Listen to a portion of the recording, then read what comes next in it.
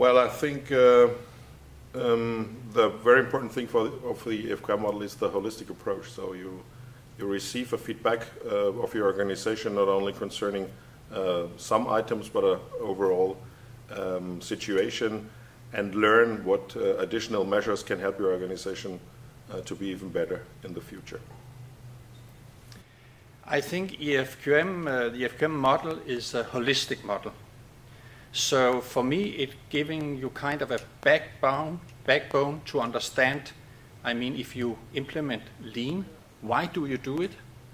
In the EFQM model, you can describe we are implementing lean philosophy, for instance, in order to improve our processes in the factories.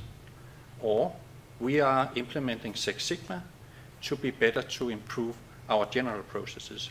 But to have this EFQM model as a framework, then it's more easier for you to explain also to your organization why you are implementing different tools. Without that, you could have this, tomorrow we are doing something, the day after another thing, next year something else.